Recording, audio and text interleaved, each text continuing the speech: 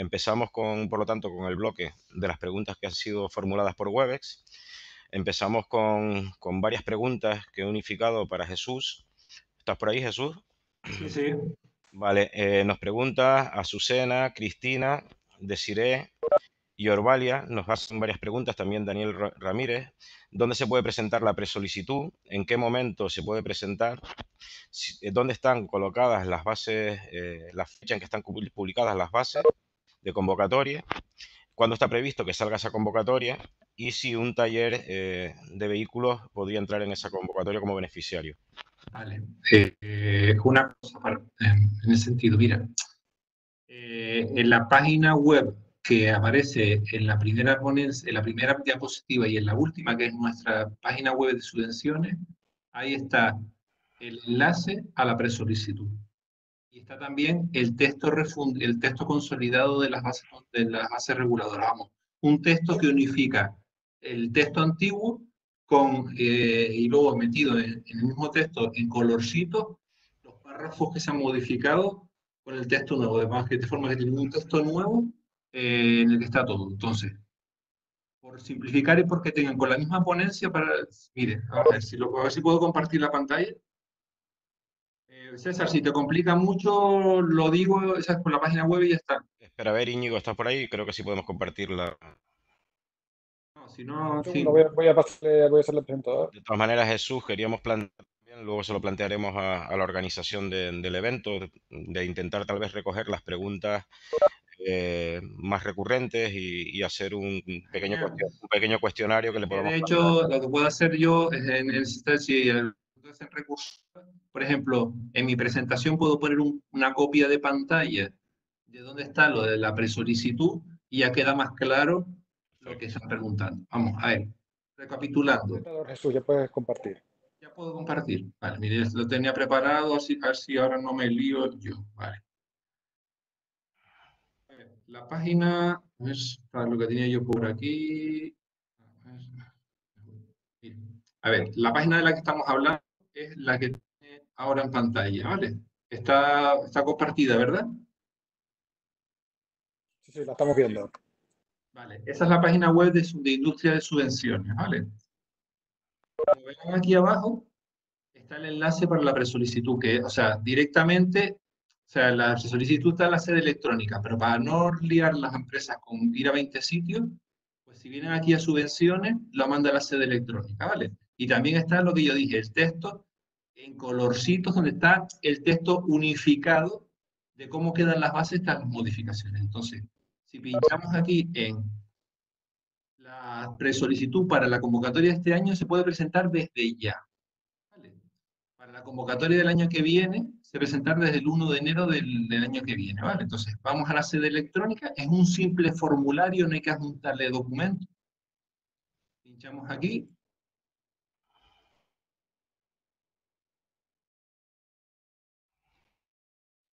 Y es un formulario que se rellena, que básicamente lo que pide son los datos de la empresa, quién es el representante legal, bueno, la ley de representante legal, a ver si es posible, ¿vale? ¿Quién es el representante legal? ¿Quién es la persona de contacto por si hay que llamar para cualquier aclaración? ¿Les parece? Si les pongo la copia de la pantalla, pero creo que lo interesante es la información. A ver.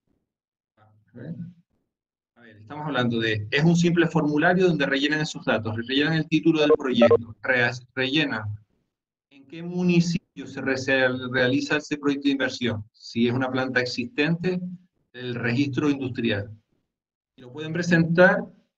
Vale, aquí están viendo la pantalla, ¿vale? Pide notificación telemática, si quieren que seguir cualquier tema, se les notifique de forma telemática o por correo, vamos a ponerle telemática, en cualquier caso se le mandará un aviso a su correo electrónico, iniciar, y paso rápidamente. Esta es la presolicitud, tarda un poquito porque claro, estamos haciendo en remoto. A ver, mire, datos de la entidad solicitante, datos de quién es el representante legal, domicilio social, quién es la persona contacta que va a llevar el expediente. Pues yo que sé, pues generalmente firma el representante legal, pero a lo mejor hay un técnico de producción que es el que sabe del asunto, esa es la persona de contacto. si la empresa está constituida o no, el título del proyecto, cuándo se estima la fecha de inicio y de finalización de ese proyecto, el municipio, o sea, hay una serie de datos que son opcionales y otros son obligatorios. Y el mismo desglose que está en la solicitud de subvención después, pero lo único que exige es, bueno, y después, cuánto se espera recibir de subvención, o sea, vamos, lo mismo que está un poco en la solicitud de subvención, una estimación económica para un poco poder corroborar, atar que el proyecto que se pide en la solicitud coincide con el de la solicitud. Repito, entonces, desde ya, de forma electrónica, bueno, y nada más, y que saben que no es obligatorio, es para aquel que no pueda esperar a la solicitud. Vale. Creo que con esto ya queda resuelto todas las historias, ¿no? Sí, Las perfecto. preguntas. Nos Venga, faltaba cuándo está previsto que salga la convocatoria vale. y entiendo que en la misma página web estarán las bases publicadas que también preguntaba. A ver, las miras, sí, en la misma página web, fíjense, aquí, aquí.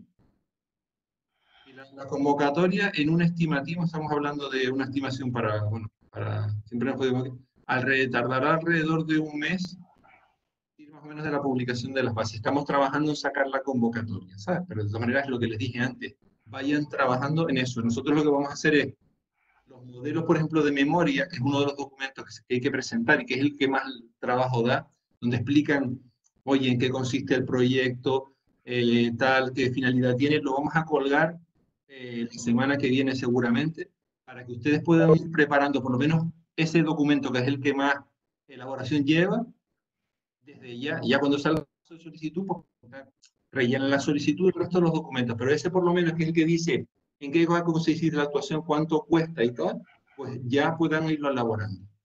Vale, entonces, aquí tienen la referencia, tanto el texto consolidado orientativo, como las bases, el BOC y la modificación de bases. Ahí está todo. Y sobre ahí solemos colgar todos los impresos.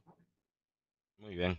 ¿En un taller de vehículos podría ser beneficiario, Jesús?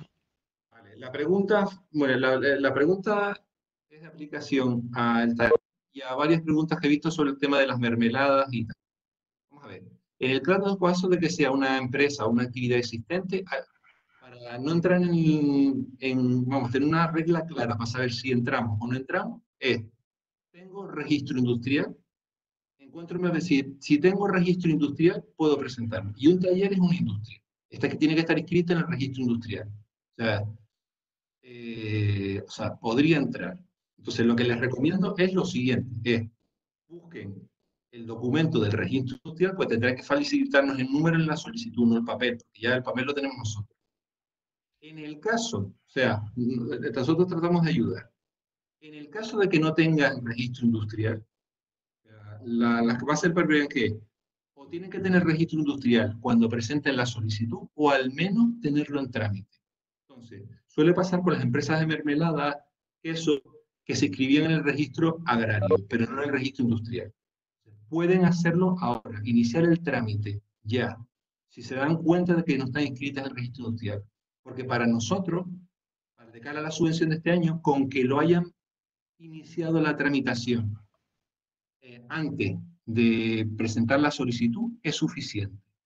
Ojo, ese Ok, trámite no tiene nada que ver con las subvenciones, o sea, un departamento, un trámite es el registro industrial que se hace como si no hubiera subvención, y entonces cuando vayan a presentar la subvención simplemente facilitan el código, el número que les dan el de solicitud en nuestra solicitud, punto.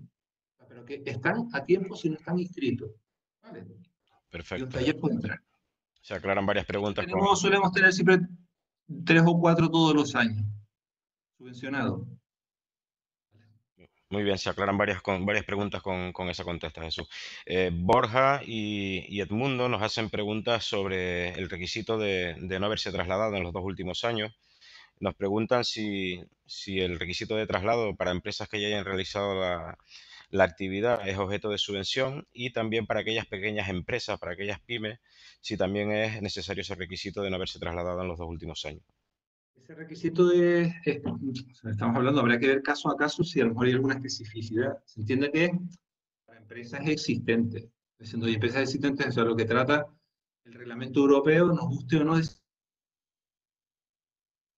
si tú pides una subvención y te cambias, pues tú no te has beneficiado en el emplazamiento donde estás, suficiente no has amortizado esa inversión. O sea, se refiere a eso, a empresas que existan y que se hayan cambiado la fábrica para la que piden subvención, puede ser otra. O sea, aquí estamos hablando de la fábrica donde vas a realizar las inversiones objeto de subvención.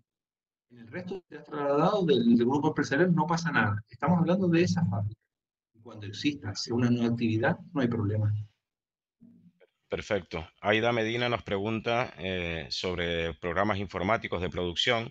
Tienen un programa que está obsoleto y nos preguntan si la inversión en el nuevo programa que necesitan estaría como elegible dentro de la subvención. Vale. Hay Y si un... estaría dentro Vale, de la línea 2. vale. No, a ver, mire, a ver, les explico.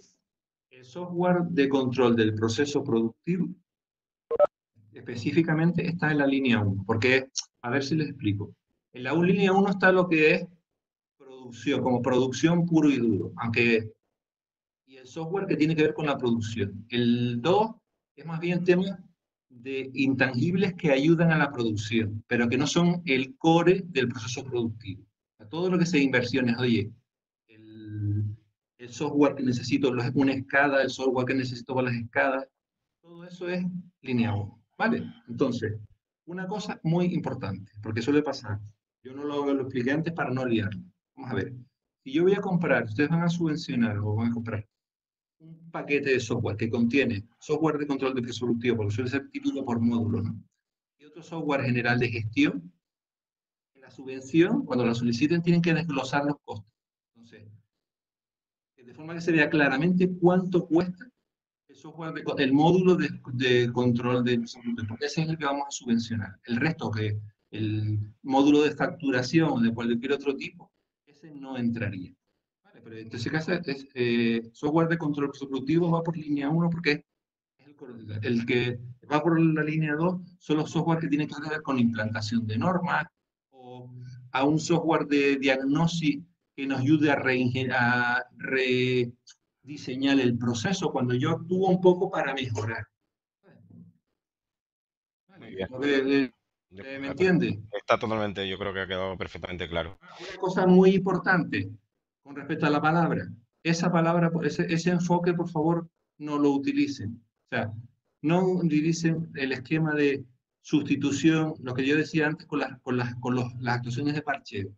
No lo vendan nunca como tengo un software obsoleto y lo voy a sustituir. Porque entonces parece que lo que vas a hacer es reponer algo que ya está amortizado.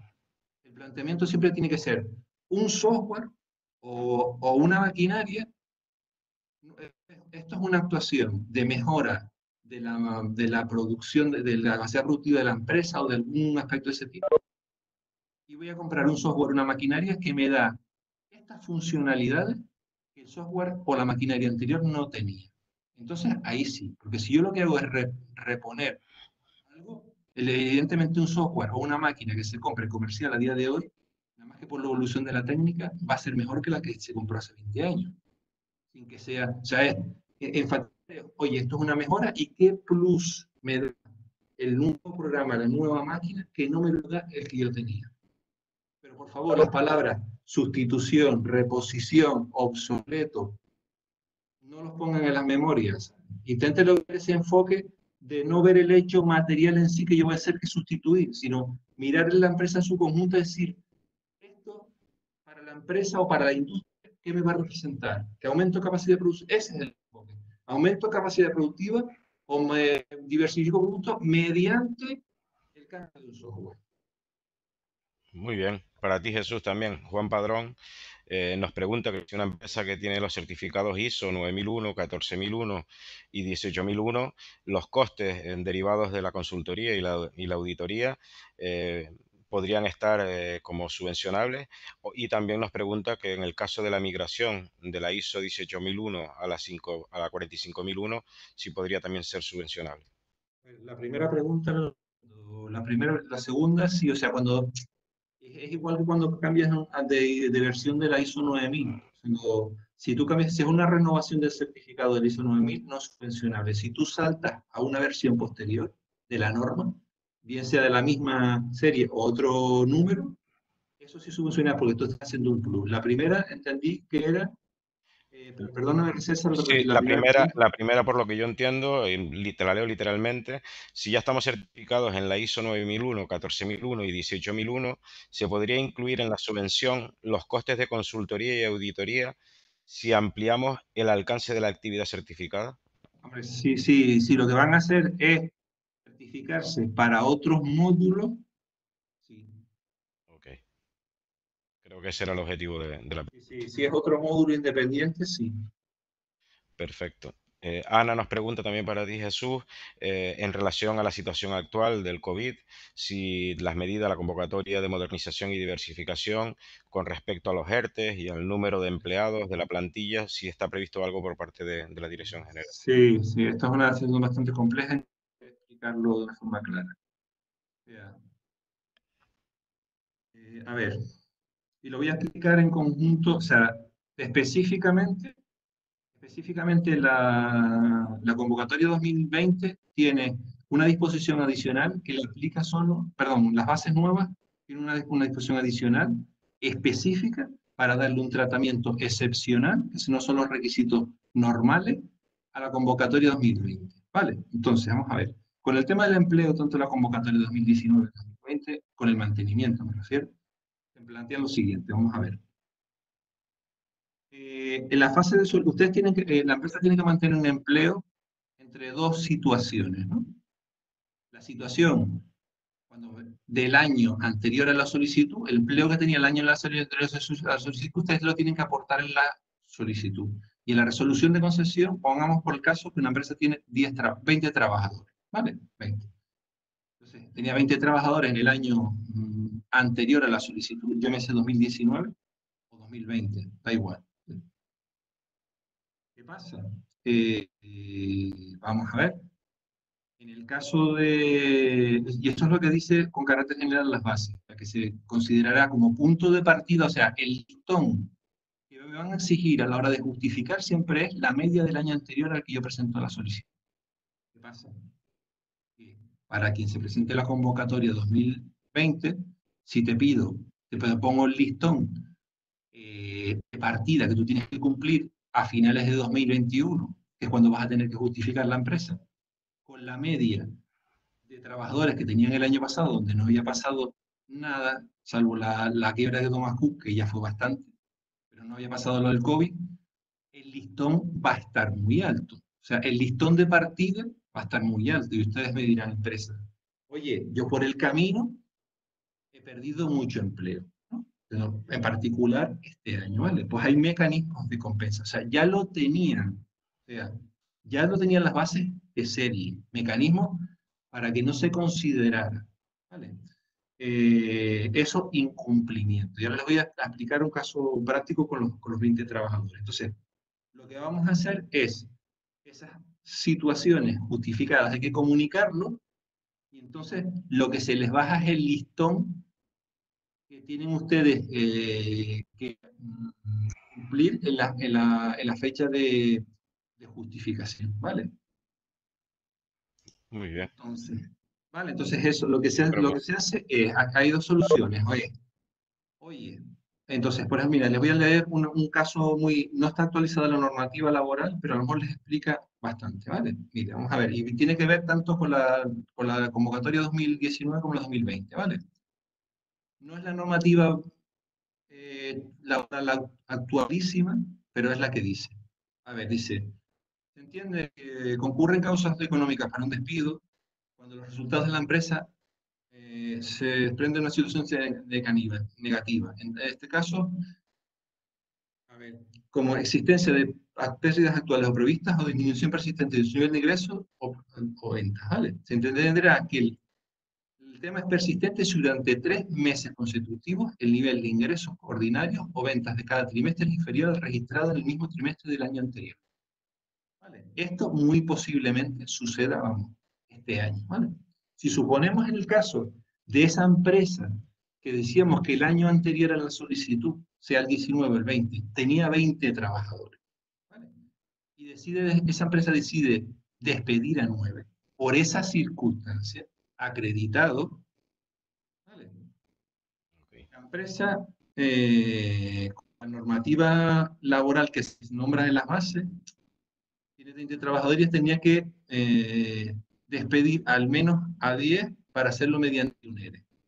Como son 9, los despidos serían por causas objetivas y no computarían como destrucción de empleo. O sea, me explico, hay mecanismos como de colchón para A, no exigirle lo que la situación de partida que estaban en su momento, o B, si ustedes llegan a la justificación con otra situación, con menos nivel de empleo, decir, oiga, mire, usted tenía que justificar 20, ha venido con 11, los otros 9 me los ha explicado por causas justificadas, usted ha bajado el nivel de empleo, pero no ha incumplido, porque esos 9 que le faltan tienen una explicación. ¿Vale? Entonces, con la de 2020 hemos hecho además un plus, ¿vale? Porque eso estaba de serie. Ya le digo que con esas cláusulas, los expedientes que salieron, que colearon de la anterior crisis de la construcción y que perdieron empleo, lograron cumplir, o sea, no perdieron la subvención. ¿Vale? En la convocatoria 2020, ¿me siguen oyendo? Sí, sí, te vimos perfectamente. ¿Vale? Si hay una disposición adicional transitoria que dice que partirá, que la que por cierto que tenemos que hacer una corrección de errores, que dice que la situación de partida será la situación en el 2020 de forma excepcional, será la mejor situación, o sea, el nivel de empleo más bajo para la empresa entre dos situaciones, o bien la media del empleo del año pasado, o bien el empleo en el mes anterior digamos, al que se publica la convocatoria. O sea, Yo creo que imagínate que se publique el año que viene, el mes que viene, pues en este. Entonces, el listón que tenían ustedes de partida sería la situación de a día de hoy, no la situación del año pasado. Entonces, lo que van a tener que cumplir a finales del año que viene sería mucho más suave. muy bien. Yo creo que Espero haber contestado muy a todas claro. las preguntas recursivas que esa cuestión. O sea, Perfecto, Jesús. Elena, no sé si estás por ahí. Tenemos una pregunta también para ir acabando con el bloque de Webex. Tenemos una Sí, pregunta sí, tenemos una pregunta para ti. sí Eh, me oís. sí, te oímos perfectamente. La pregunta es si sobre la medida Reindus es compatible con los incentivos regionales o modernización y diversificación del sector industrial. Buenas.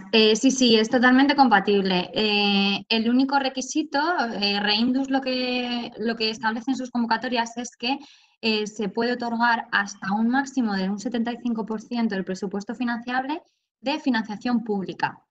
Es decir, aquí se incluye todo tipo de fondos públicos.